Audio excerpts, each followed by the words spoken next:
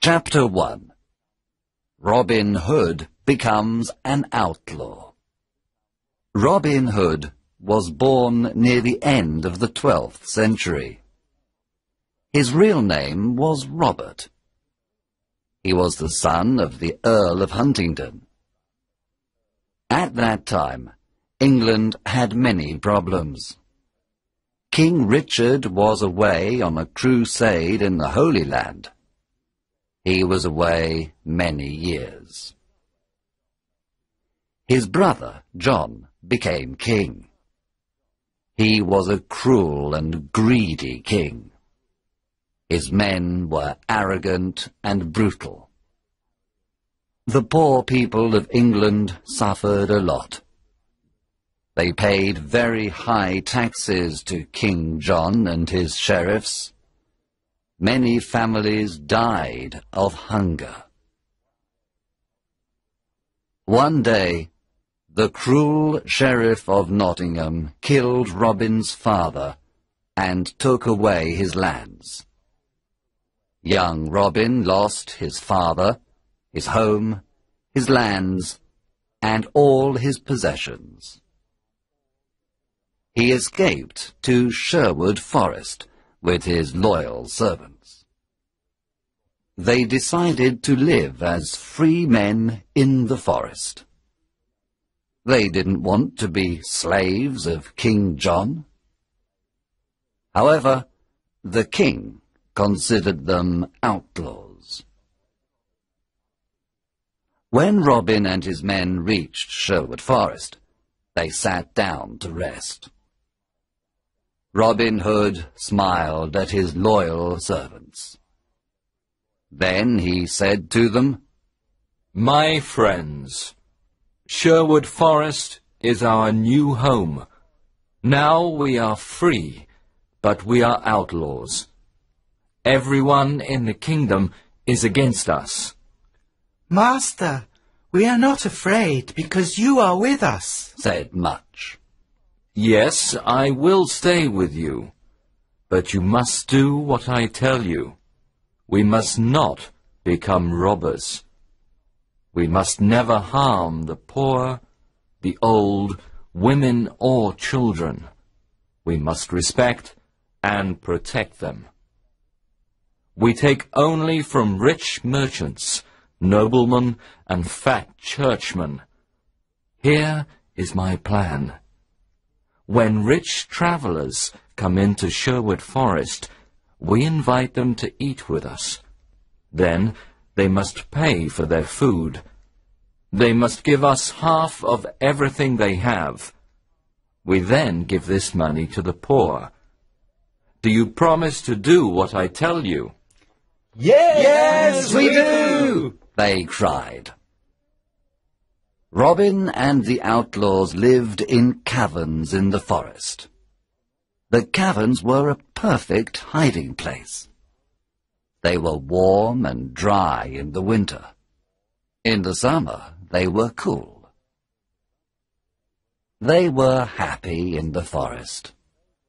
They all wore green clothes and carried bows and arrows. Robin had a horn to give signals. Soon other honest men joined the outlaws of Sherwood Forest, Nat, Will Scarlet, and others. The outlaws were excellent archers. Robin Hood became the best archer in the region. In the forest, Robin and his men practiced with their bows and arrows.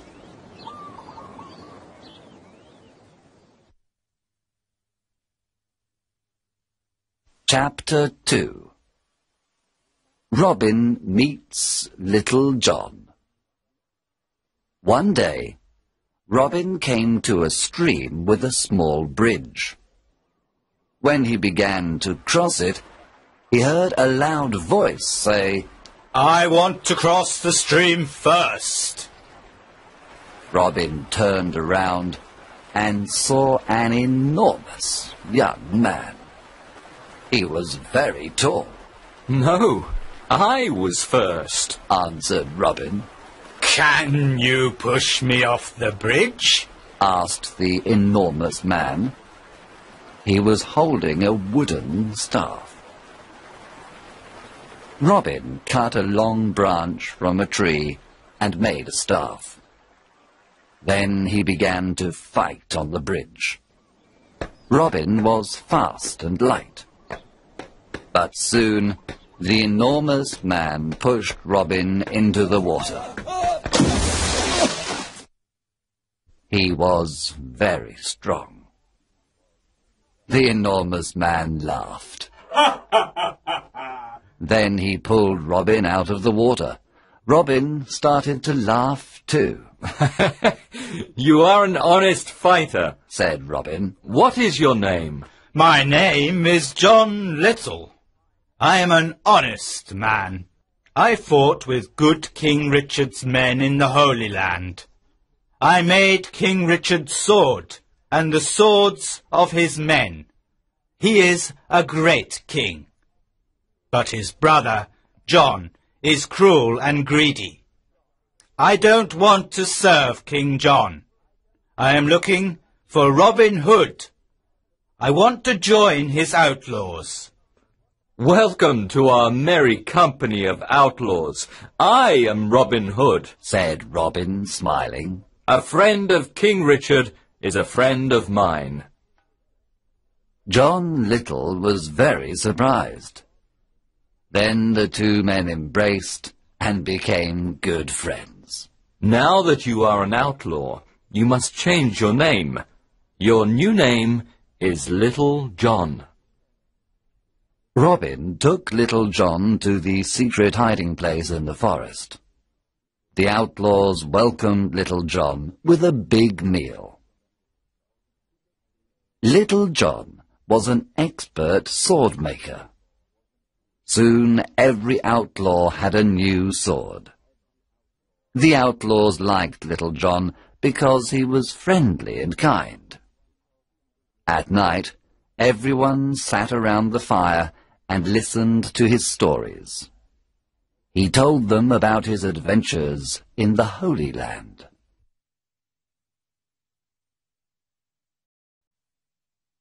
Chapter 3. Friar Tuck joins the outlaws. Will Scarlet told Robin that a big, fat man lived in a cavern near a river in Sherwood Forest. One day, Robin decided to meet him.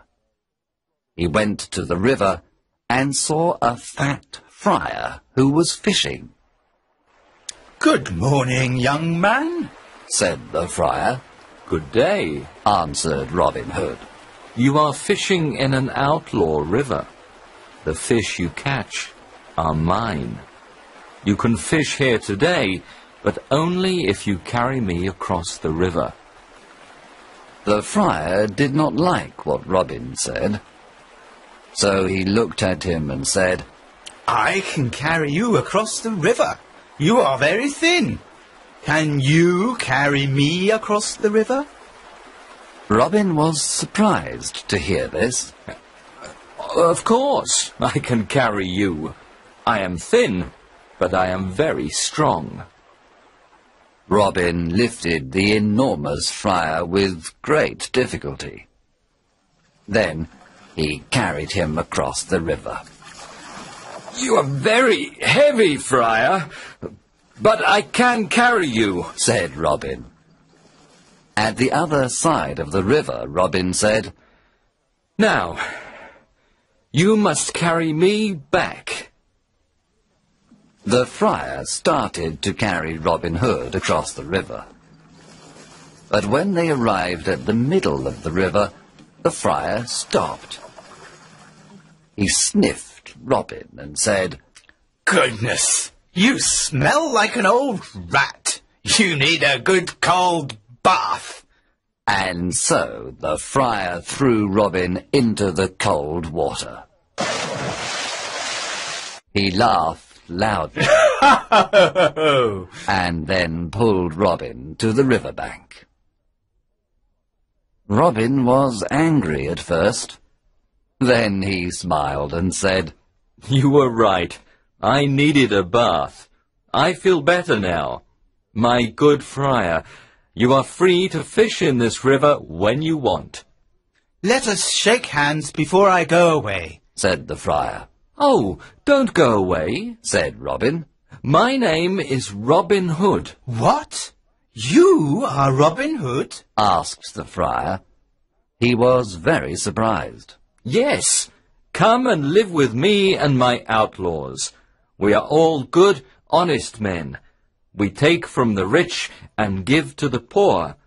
We want a friar because we need the word of God. What is your name? I am Friar Michael Tuck of Fountains Abbey. I had a quarrel with my abbot. He was very greedy and rich. He never helped the poor. He forgot God's teachings. When I told him this, he wanted to punish me. I escaped to the forest. Now I live a simple life. If you want to live a simple life and help the poor, then come to Sherwood Forest, said Robin.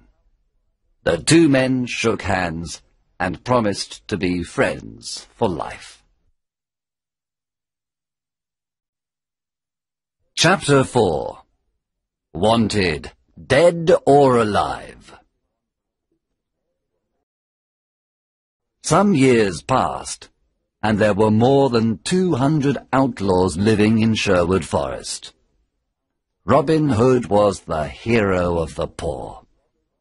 He continued robbing the rich to give to the poor. Robin Hood called this the Sherwood tax. All the rich travellers who passed through Sherwood Forest paid the Sherwood tax. The Sheriff of Nottingham sent an army of soldiers to Sherwood Forest to capture Robin Hood. But Robin and his outlaws were in the trees. They killed all the soldiers except one. Robin and his men were the best archers of the region. They knew the forest perfectly. They were never afraid of fighting the soldiers of the wicked Sheriff of Nottingham.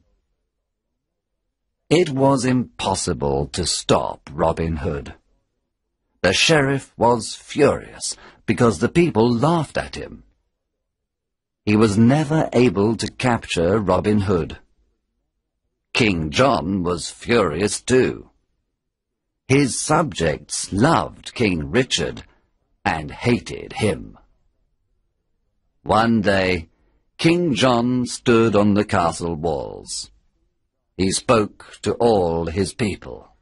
He said, We must capture Robin Hood and his outlaws. They are our enemy. I can pay 100 pieces of gold for Robin Hood, dead or alive. Bring me that outlaw.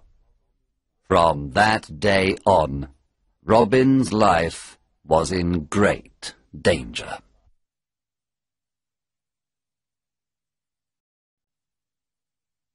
Chapter 5. Robin meets Maid Marian. When Robin Hood was a boy, his best friends were Marian Fitzwater and her brother Mark. Robin played with them and taught them to use the bow and arrow. He also taught them to fight with the sword. Robin loved only Maid Marian, and she loved only him. One spring day, Marian's father, Lord Robert Fitzwater of Malaset, said to her, Marian, you are a beautiful maid. Soon you must marry. There is a very rich nobleman who wants to marry you. What is his name? Marian asked. His name is Sir Guy of Gisborne, a good friend of the Sheriff of Nottingham. When Marian heard this, she was very unhappy. This was terrible. She did not want to marry Sir Guy of Gisborne. She loved Robin Hood and wanted to marry him. She decided to run away to join Robin Hood. She disguised herself as a knight. Then she took her horse and went to Sherwood Forest. Robin Hood was in the forest. He was coming from Nottingham and was disguised as a beggar. They met in the forest. It was evening, and it was almost dark. When Robin saw the knight, he asked, What are you doing in the forest? What are you doing here, beggar man? answered the knight. They did not recognize each other. This is outlaw country. Go back. You can't stay here. We don't know you, Robin said. I cannot go back. I am not afraid of outlaws, Answered the knight, taking out a sword. I am ready to fight you. And so the fight began. Both were experts with the sword, but Robin fell to the ground. The knight said, Now take me to your leader. Take me to Robin Hood. She took off her helmet, and Robin was very surprised. It was his dear Marian. Robin took off his beggar clothes. Marian recognized Robin. She, too, was very surprised. Then they kissed. There was great happiness in Sherwood Forest that evening. Marian and Robin were finally together. Friar Tuck married them after a few days. There was a big wedding celebration in the forest. Maid Marian was now part of Sherwood Forest. She was gentle and kind to all. Everyone loved her. Chapter 6. The Sheriff's Ride.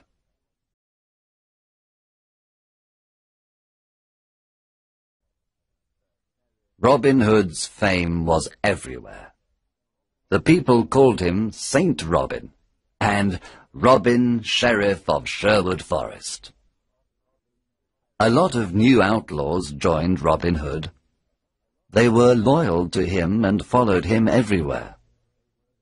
The sheriff's men did not want to go to Sherwood Forest to capture Robin Hood. They were afraid. The Sheriff of Nottingham was very angry.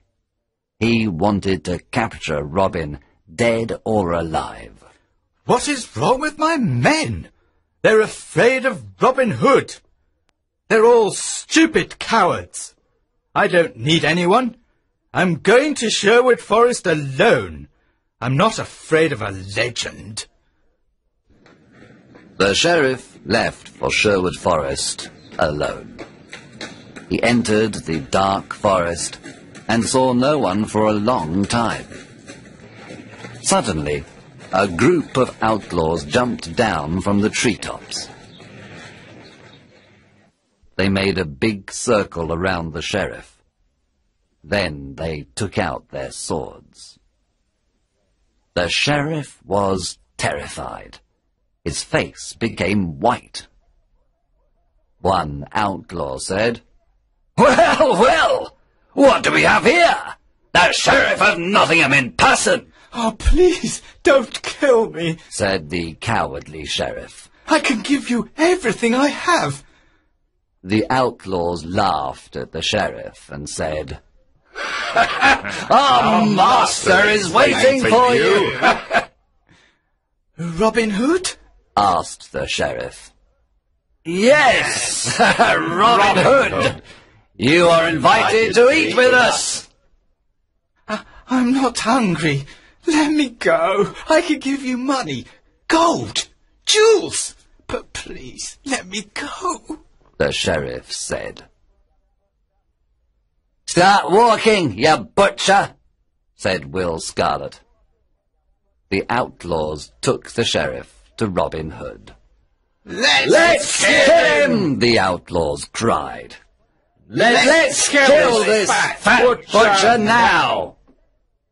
Robin Hood looked at the sheriff with disgust. He wanted to kill him too, but Marion stopped him. "We are not butchers like this man. Said Marion. We are honest people."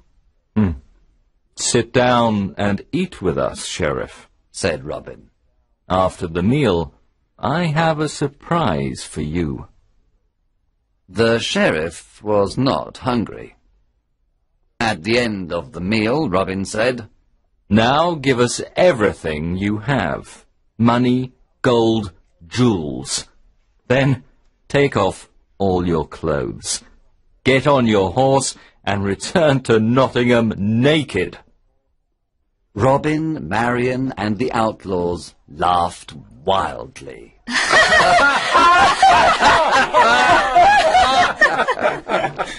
The sheriff got on his horse and returned to Nottingham. He was very cold and very angry. I must capture that Robin Hood and destroy him, Shouted the sheriff. When he reached Nottingham, the people saw him naked. Everyone looked at him. They pointed at him and laughed loudly. Long live Robin Hood, the Sheriff of Sherwood Forest! They cried.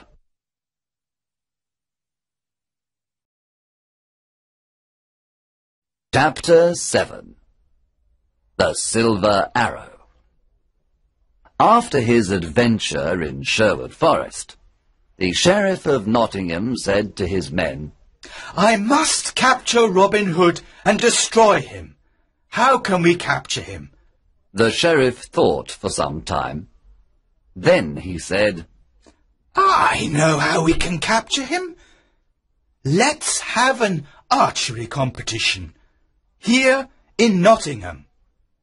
The best archers of the region always come to the competition. The prize for the best archer is the famous silver arrow. One of his men asked, But will Robin come to the competition? Of course. Robin loves challenges, Said the sheriff. He will come disguised, and we must discover him. The sheriff's messengers went everywhere and told everyone about the competition. One day Friar Tuck heard the news. He immediately told Robin and the outlaws. Robin said, I'm the best archer in the region. I can easily win the silver arrow. "Oh, Robin, don't go. Said Marion. It's a trap. The sheriff wants to kill you." Yes, Robin, Said Friar Tuck. it's a trap. It's dangerous for you to go. I must go. I never refuse a challenge. I will disguise myself as a poor peasant.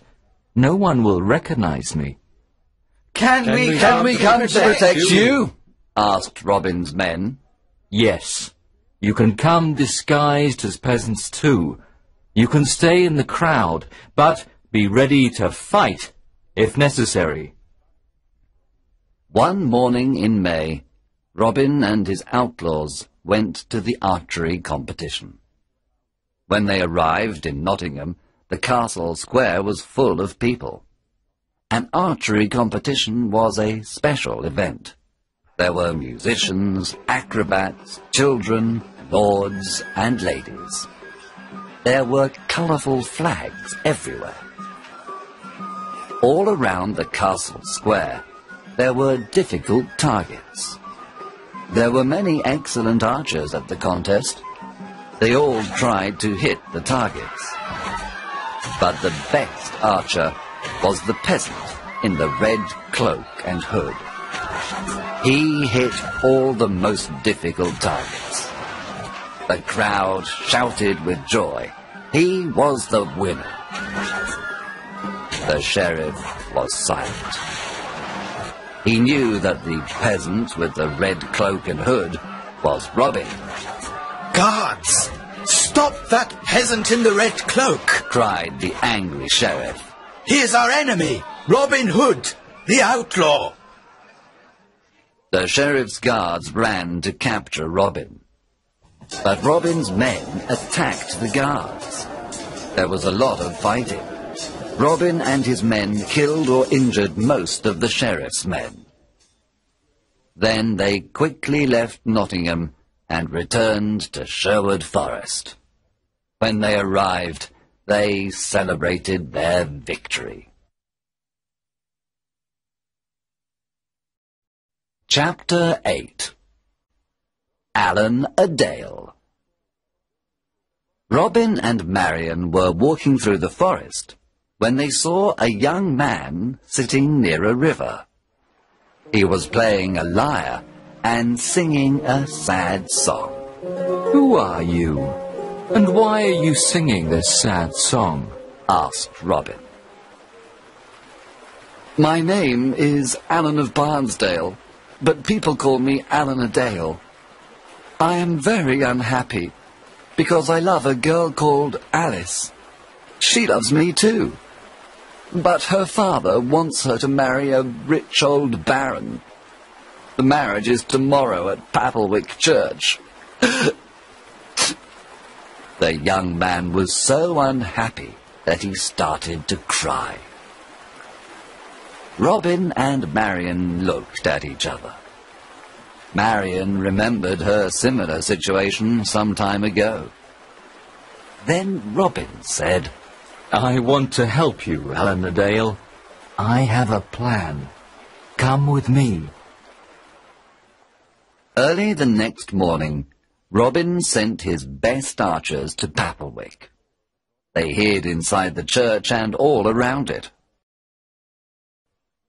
Robin, Friar Tuck, and Alan a Dale disguised themselves as simple peasants. Then they went to Papplewick. They entered the church and sat down. At midday, the bishop and the rich old baron entered the church. Then Alice arrived with her father. She wore a white dress, and she had flowers in her hair. She was beautiful, but very sad and pale. When the bishop began the marriage ceremony, Robin stood up and said, My lord, an ugly old man cannot marry this beautiful young woman. Winter cannot marry spring. What? Cried the bishop. Sit down and be silent. There is no love between that old man and this young woman. You must not marry them. The bishop was furious. He cried, Guards, arrest this peasant immediately. At that moment, Robin's men stood up and pointed their bows and arrows at the guards. The guards did not move. The bishop ran out of the church. Alan a Dale ran to Alice and embraced her. My sweet Alice, I want to marry you.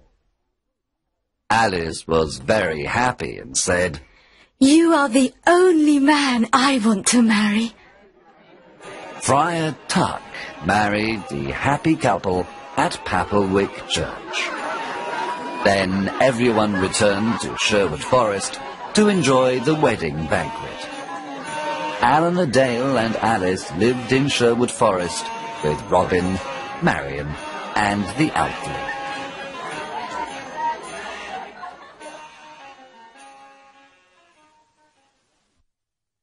Chapter 9. A Stranger in the Forest. One evening, Robin was hunting in the forest. He saw a knight riding an old, tired horse. The knight wore the red cross of the Crusader. Good evening, young man, said the knight. What is the name of this forest? This is Sherwood Forest, sir, answered Robin. I have come from the Holy Land. I was there for many years. I fought many wars against the Turks. Now I am very tired and hungry, said the knight. Robin said, Brave knight, come and eat with me and my men. You can stay with us tonight. Thank you for your offer. I am happy to accept it.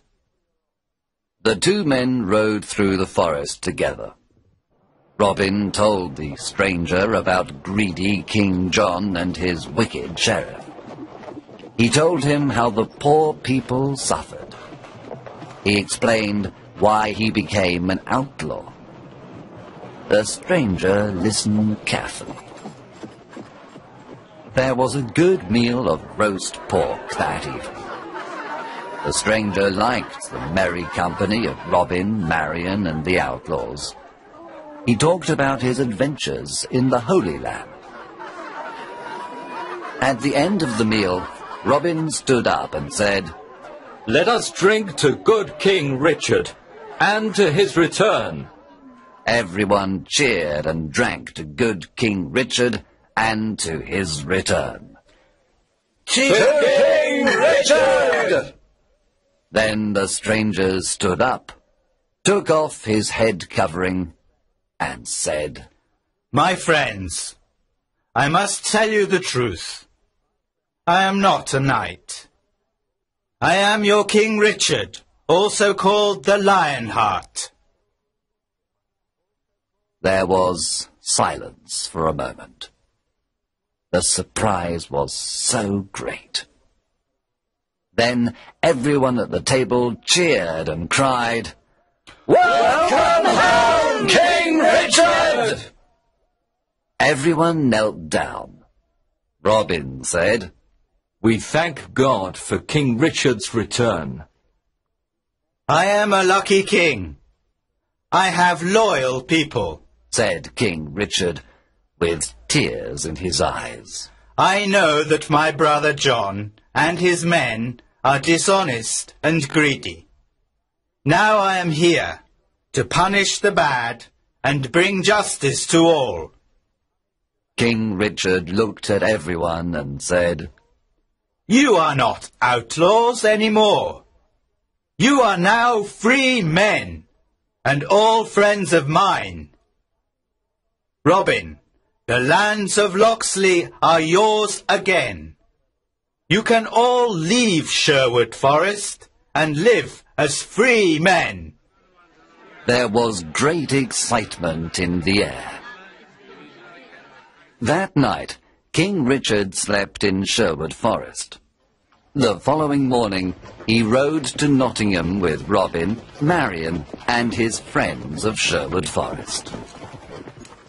When the sheriff saw them, he ran away and never returned. After the king's return, Robin, Marion, and Little John went to Locksley. They lived a long and happy life. Some of the outlaws returned to their old homes and villages.